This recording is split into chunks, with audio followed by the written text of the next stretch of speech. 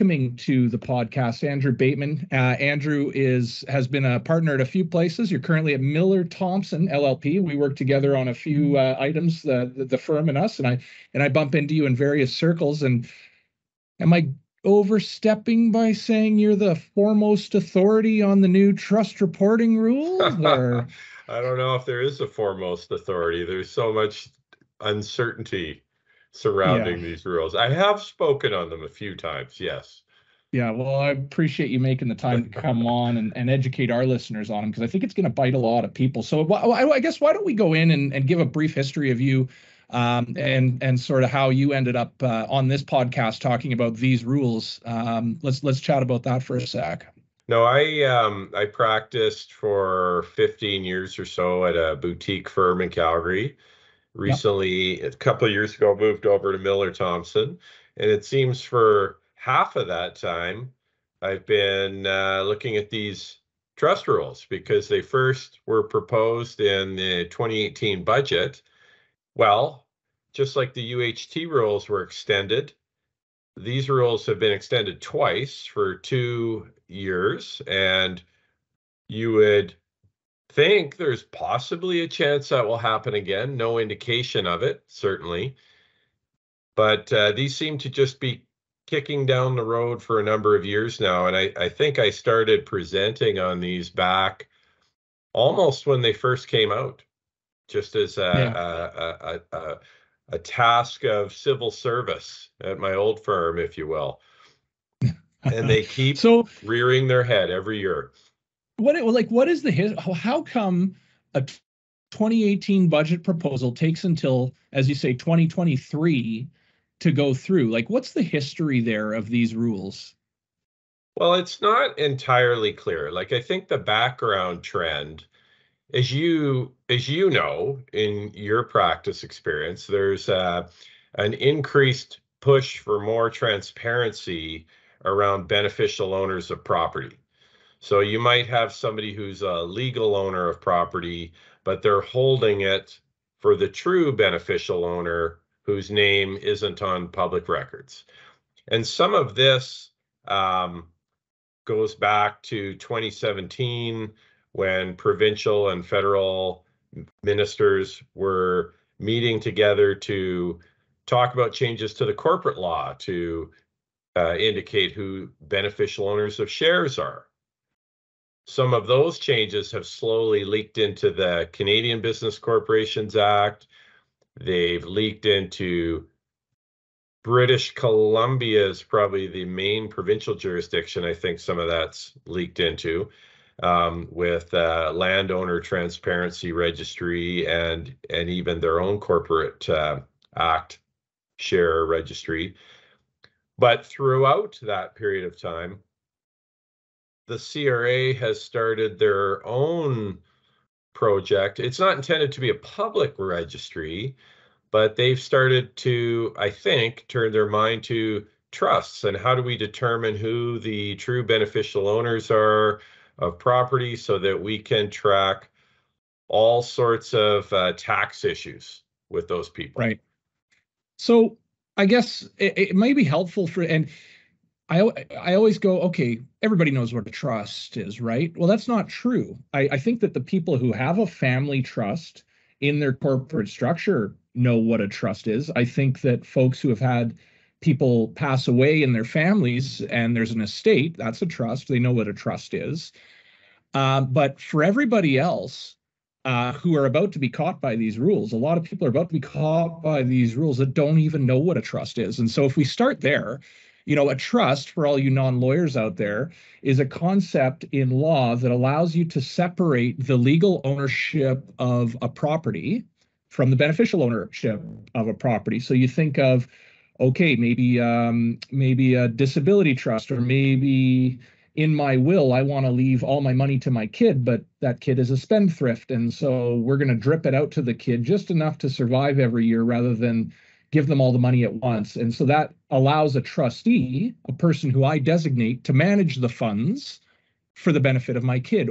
And so that concept applies broadly in a lot of, like, if you start going into all the different scenarios where a trust could exist, where the legal ownership is separated from the beneficial ownership, it's massive. And these new rules are really bringing that to the forefront, because a lot of people who go, oh yeah, trust reporting rules, I don't have a trust, I don't have to worry about this. Well, just hold on a second, and maybe you want to get through the rest of this podcast, because I think there's a lot of scenarios here, and this is maybe why it's dragged on so long through this legislative process. They proposed rules, and then they said, okay, this is definitive, it's starting. And then we went, whoa. It's actually, we're going to delay this a year, and then back to consultations. And I think the tax community through these last few years went, okay, bear trusts are going to be a problem. We're going to talk a lot about bear trusts. We're going to save that till a bit later, but bear trusts are going to be a problem, and a big problem. The funny part is that's sort of the reason we're on this podcast, and we'll get to this in the end, is this bear trust animal is massive. And we were hoping as tax practitioners that they would do away with this idea of a bear trust in this legislation, but they very intentionally did not. So that's sort of the definition of a trust. What's changed here? Like, what's changed that is changing for 2023? And let's kind of gear it towards everybody who already knew they had to file a T3. Like, what's changed here? Well, and just to add on to your definition, let's distinguish between a trust and a bear trust as well, just so people understand that. I mean, I think you gave a pretty good description of a regular trust that can exist in many different forms, where property, identifiable property of some type, is settled with one or more trustees to manage for the benefit of one or more beneficiaries. And in a normal trust, there's certain powers and responsibilities given to the trustees to manage those properties. So that would cover most of the trusts you described, disability trusts and whatnot. And generally speaking, the Income Tax Act has its own definition for bear trust. So this term gets bandied about a bit, but generally speaking, a bear trust is the same type of thing where property, legal title to property is transferred to a trustee to hold in their name. But it's called a bear trust because really the only obligation of the trustee is to hold that legal title until the beneficial owner asks for that legal title to be transferred. That's the only obligation. You know, another common example is a parent holding title to an account in trust for their children who are minors, for example. Like it happens all over the place, and it's just a little bit different in the Income Tax Act. It's described as a trust where the trustee is reasonably considered to act as agent of the beneficiaries in respect of all of the trust property. So it's a subtle distinction, but it's just important to be aware of that. If the trustee can really be viewed as acting at the control of the beneficiaries completely with respect to all property, then that really is a bear trust. And as you said, this has really only been introduced over the last year, and it's an addition to these rules that were first introduced in 2018.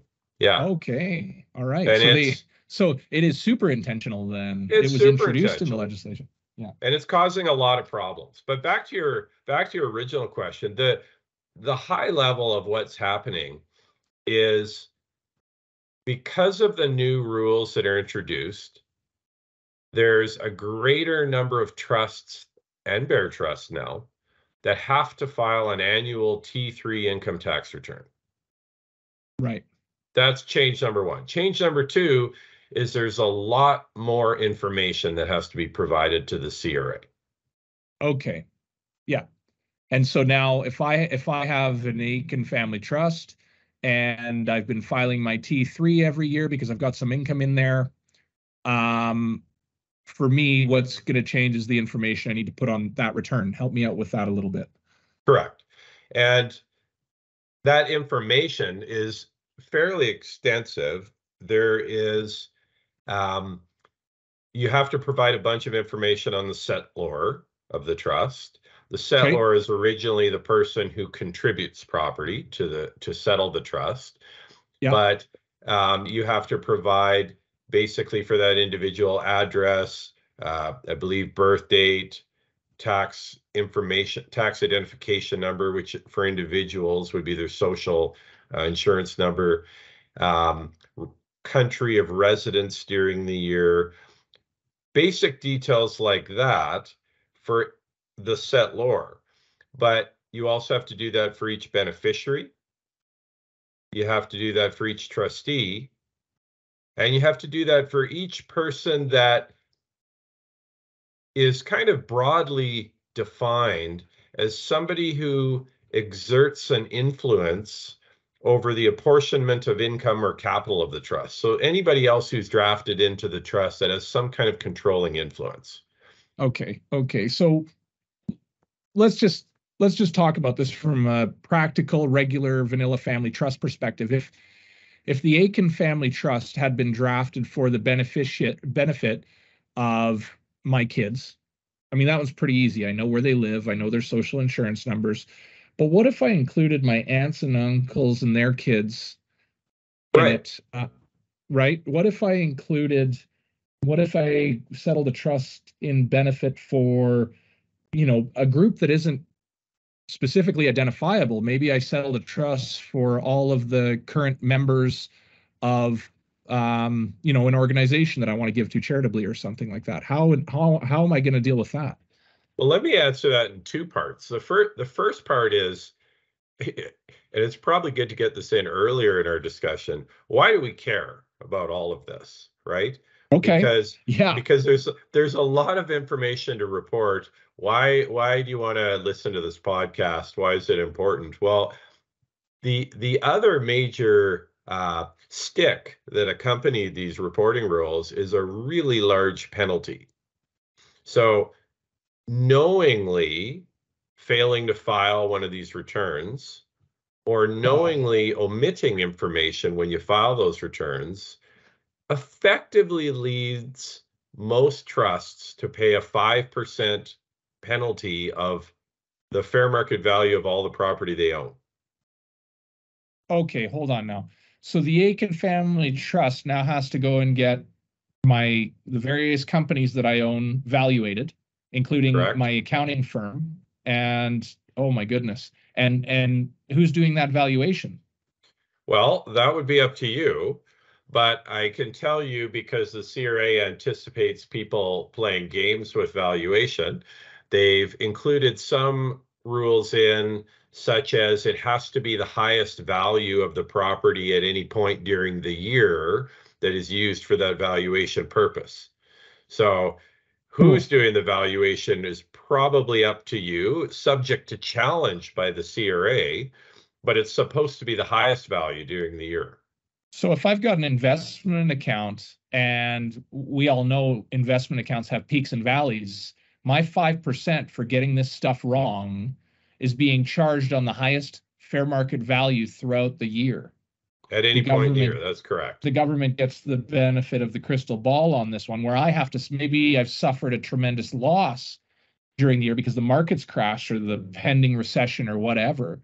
And now there's not even, there could be I could see a scenario here where there's not even enough capital in the trust to cover the penalty if the market goes the wrong way. That's right. And typically the trustee would be on the hook themselves for that as well. Okay, you got my attention, Andrew. This is pretty serious stuff. And thanks, because I almost tuned out when we started talking about all the different beneficiaries and collecting all the information and how terribly difficult that's going to be. And what happens if one of the beneficiaries of the trust doesn't want to give me their SIN?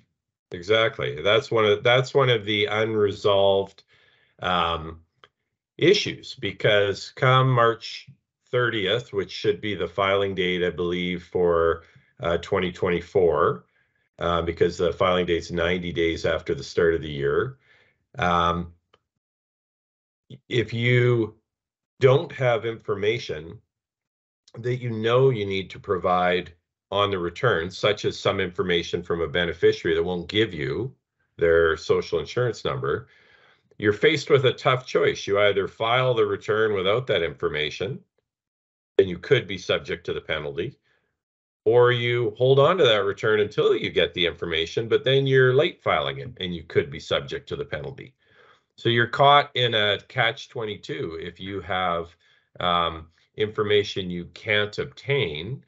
And there's some arguments you can bring to bear to evidence due diligence defense under the case law, but it's sort But of now I got to hire you to deal with that. well, it's sort of unfair in my view to put people in that predicament. Yeah. Yeah. So, but the good news is, under the existing trust rules up until 2022, if I didn't have any income, I didn't have to kick in a T3, right? So I don't have to worry about this stuff if there's no income in the trust, right? Well, or a disposition of capital property. Yeah, Yeah. yeah, you're right. If you had income in the trust or no income in the trust and no dispositions of capital property up until last year in 2022, you never Yeah. had to file a return, never had to. Right. Subject to And requirements to file an information return, which is always a slightly different calculus. sure. But the 2023 year, yeah, it doesn't matter anymore. If you're generally speaking, even if you have no income and even if you have no dispositions of property, if you're an express trust, which is effectively an intentionally formed trust or a bare trust, you need to file the return, except for a very narrow selection of carved out trusts, which in most cases isn't going to apply. So we've got these heavy new reporting rules with a burden of collecting data that in some cases may frankly be impossible to get, or even the beneficial parties to a trust may be impossible to specifically define, let alone get all their social insurance number. And if Uncle Jim doesn't want to give me his social insurance number, well, I'm facing down a penalty either way. Either I file without it and face a penalty potentially, or I don't file and definitely face a late filing penalty, presuming there's some tax owing.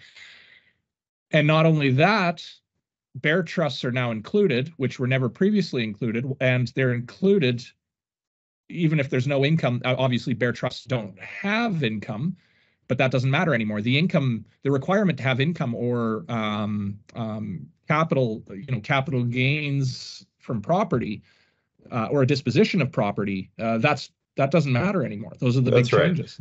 The goal for the CRA is to understand who owns property, both the legal and beneficial owners.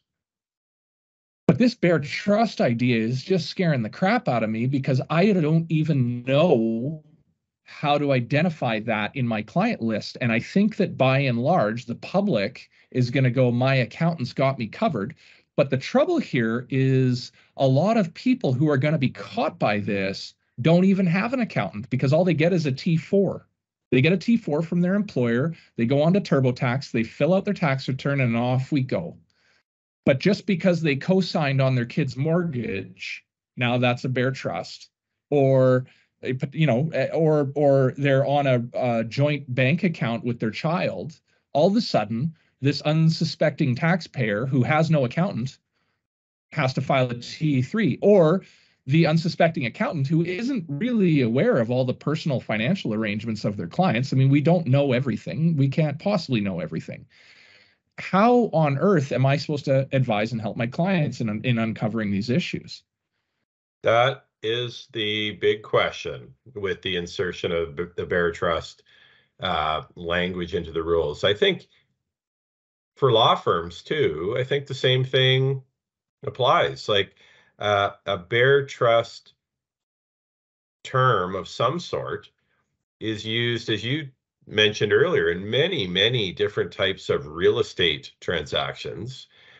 And provisions like that can be buried in agreements going back several years. And to the extent those relationships are still out there, those clients have an obligation to report. Now, there might be arguments that they don't knowingly fail to report if they're not aware of the particular bare trust arrangement, but that's going to in terms of avoiding the penalty I'm talking about. But that's going to depend on each case, and it's going to be very tricky for the CRA to both administer this part of the rules, and tricky for the compliance world to get people educated and in line with what's supposed to happen. Well, and I think that's what we're trying to do here. I asked the question of how would I even know how to tell our clients about this, and I think that's why that is why we're doing this podcast. And I think it might be worth just sectioning off a little bit of time here to just talk about all. I mean, we've heard in the tax community, and if you follow who I follow on LinkedIn and you chat with who I chat with at conferences, I mean, just the possibilities of the variety of ways that this does apply factually in law and creates a reporting obligation. There's many, many that you didn't even think about. So maybe let's take a minute here and just talk about all the weird ones that we've heard about, and hopefully the producer of this podcast can just turn this into a list for social media or something. But what are all the ways? What are all the ways, Andrew? What are all and the you're ways? talking about bare trusts in particular. Yeah. I think you start with the most common ones, Okay. which are title to real estate, often held in an empty corporation's name.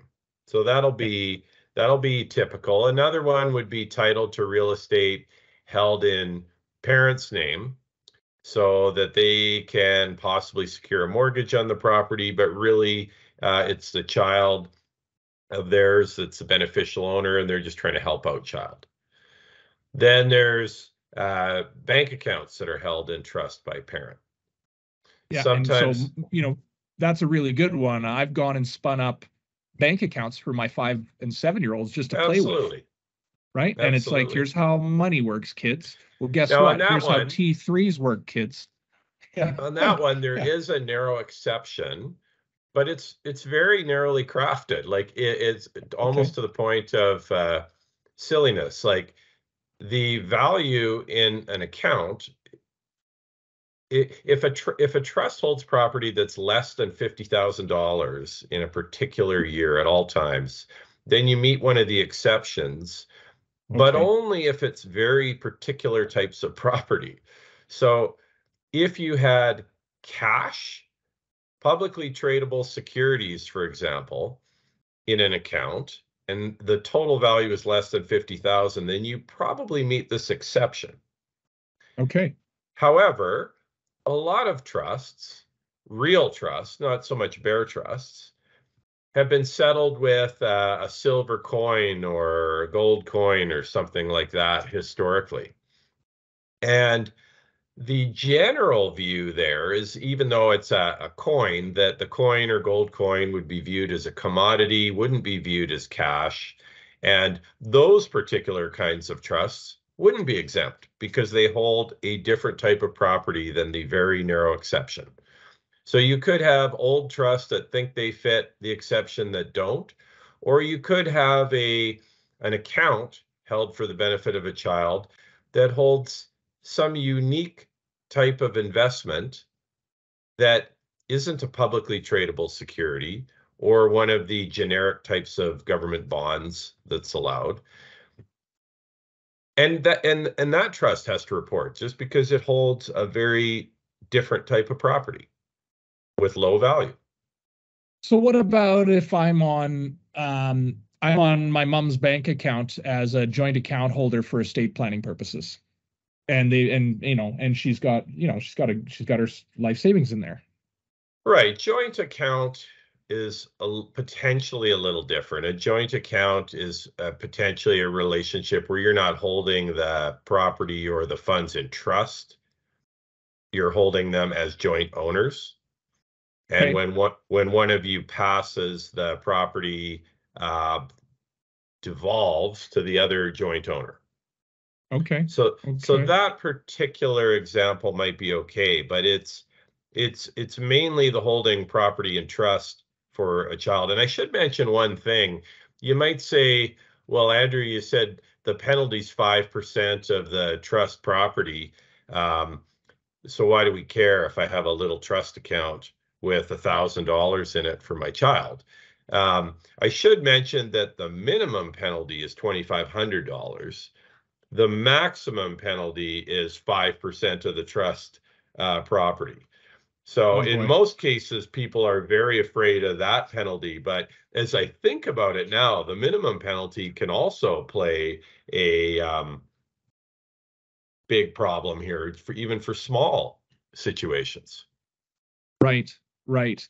So you'd mentioned that, again, this is all we're just spitballing here, and this is all, based on the specific facts. So please, don't take this as Yeah. professional advice. Anything we're talking about, you need to go and talk to your lawyer or accountant.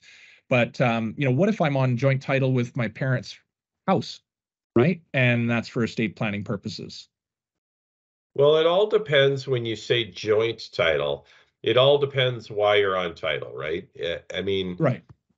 joint ownership is different than holding title in trust. I think what might be different is if you're on title for, say, your parents' cottage in BC, and they Okay. put you on title because they thought, well, for the long term, Clay, you're going to hold this property. We'll just put your name on title from the get Yeah. go. Yeah. But meanwhile, they're paying for the property, they're living there, they're the Yeah. true beneficial owners. That might be an example where you get caught more so. So we just ran across one in our office, and I'm playing a bit dumb here, on purpose, but we just ran across this in our office where a lady called to get to ask about a UHT, an underused housing tax return, for, well, she called for a totally different purpose, but it came up that mom has a property in Kelowna that I'm on title for, and and you go, Okay. Tell me about that. And oh, it's a rental, and mom's reporting all the income. But the title's in your name. And Right. it's like, well, that is quite obviously a trust relationship. Perfect Uh, example. and not only do you have to file an underused housing tax return, very likely, you now also have a T3 return. So you've just run into, for this simple little agreement that you thought was working out, and all the taxes being paid and everything's above board here. There's no malfeasance or foreign ownership that we need to kick out of the country or anything like that. We've just got a vanilla common scenario, which has now caused this lady several $1,000s a year of compliance maintenance to deal with. And by the way, your profit from your rental just went poof into my fees. And I don't like collecting fees that way. That's not how we want to make money here at the accounting firm, right? This isn't good money to make. And I don't, that's not a value add thing that we're doing. And and then you ask yourself, well, what could the government possibly gain from having all this information, right? So I think that was a scenario I that just popped up. Yeah, I think that's an open-ended question. I think it's just, they want more information, and they um with some of the stories in the media over the years about people using shell corporations to hide true ownership and that type of thing offshore, this has really made its way onshore, where the CRA is just doing everything they can in the trust world and possibly going to extend elsewhere, to track all true beneficial owners of property. And it can have impacts, as I think about it, telling whether corporations are associated, for example, and whether they can Yeah, share a small business deduction. Like, it can have a variety of impacts that once the CRA has this information, they'll be able to dig into and target their audits, in different ways. right, right. And I mean, I don't even know if the form is finalized yet. I'd have to check on that. But I don't think anyways, so. and here we are coming up on the end of the year, required to gather a I bunch of know. data, and the I form know. isn't, it's like. Well, well, I And looked by at the way, that. this happened when did they move the target last year? Because this was supposed to happen last year. Yeah, I can't recall And the exact date, but it was fairly it was late in late. the year. Yeah, I want to it say was late late. November. for it. They did release, I think, I don't know if it's draft or final, but there's a Schedule 15 for the T3 return that Yeah. you can find on Google that has that lays out the type of information they want to see from the different entities we talked about, trustee, Yeah. beneficiary, etc. But there's reference made to the T3 guide, and there is no 2023 T3 guide that I could find available that talks about this. Yeah. And so I've just, we'll include the Schedule 15 in the show notes to this. And Andrew, is there anything else that you think people might want to know about? Yeah, I think probably the biggest thing, just to, not that I want to create a bunch of work for you that you don't like, but I think this very first reporting is probably the most burdensome one for a lot of different trusts. And I'll give you an example of why. And it's partly because they've drafted the legislation so broadly. So I mentioned there's a settlor before you have to report. Usually that's the person who first transferred property to the trust. Right. Well, they've defined that as any person who's ever contributed property to the trust. So that could be for an old trust, the settlor, and anyone else over time who has contributed property to that trust. Could that Even mean if lending money to the trust, lending to the trust? even if it's a loan or a transfer property, there's a narrow exception if it's an arm's length person who loans property at a reasonable rate to the trust or transfers property at fair market value, then you don't have to include those people. But it has to But be if arm's length. arm's length, if you're a So related hold on. person, Yeah.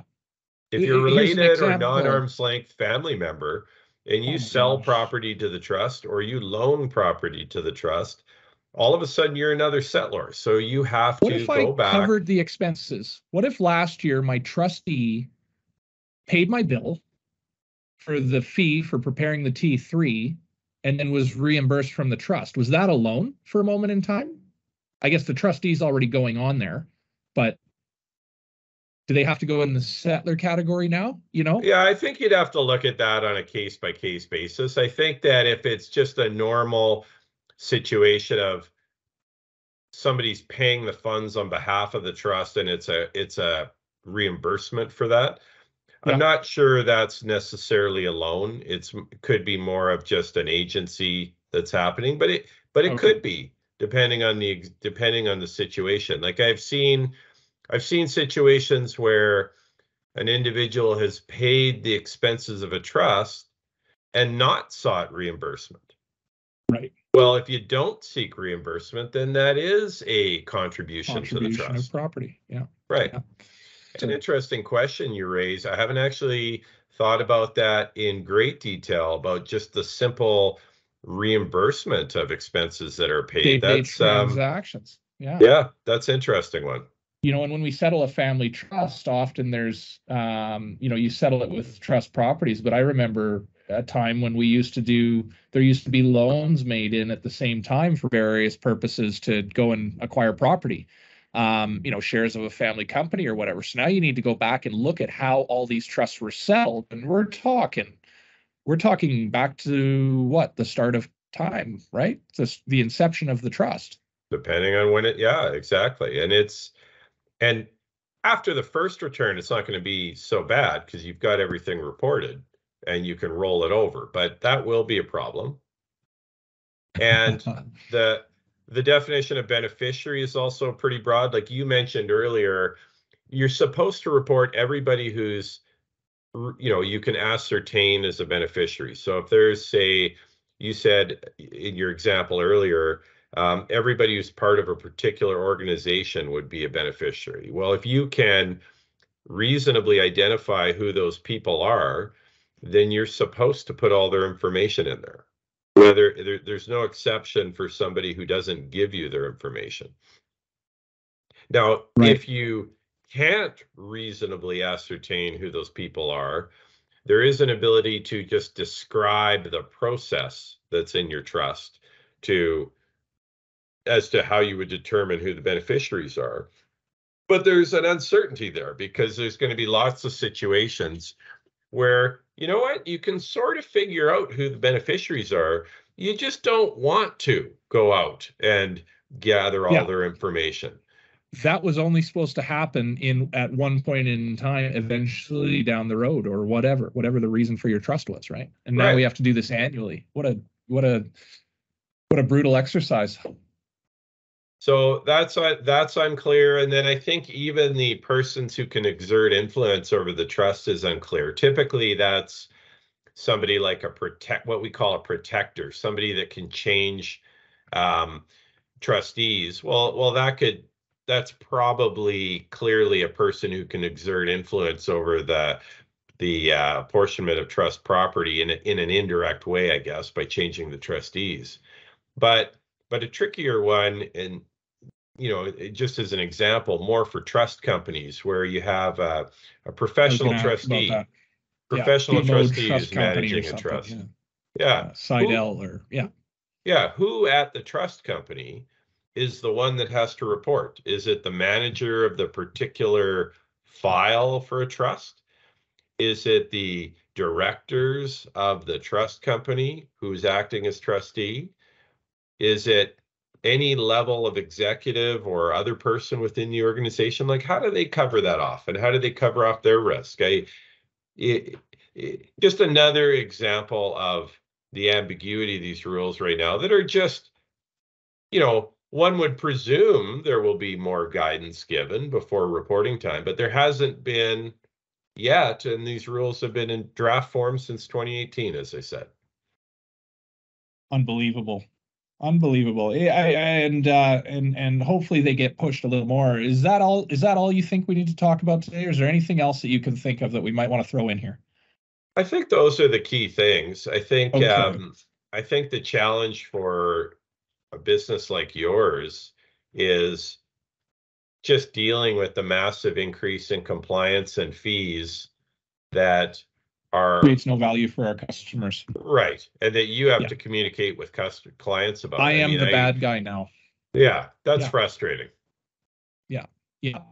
Okay, so I guess, just to cap this off, I'd like to place a friendly wager. I just want to see if you'll commit how much of Miller Thomson's capital or spending account will you commit to them pushing these rules off again? Well, as a percentage. When it comes to the CRA, I'll commit 0% of my own funds for sure. I can't take that bet. But whether they'll push it off again, I can't believe they would push it off again. They've been kicking it down the road for so many years. It would be a real cop-out to push them down the road again. But at the same time, nothing will surprise me. They waited till the exact last minute, as you know, 4 p.m. on the UHT deadline. So 4 p.m. And with some of the uncertainty around how bare trusts are going to operate here, possibly they could punt it again because of the new bare trust uncertainty. But I have to think one of these years, when they keep promising they're in force, they have to go ahead with it. Yeah. Well, thank you so much, Andrew Bateman, for being on the podcast and talking about these incredibly complex and wide-sweeping trust reporting rules that I'm not looking forward to dealing with, but here we are dealing with them. So I appreciate you making the time to come on today. Oh, thanks for having me on.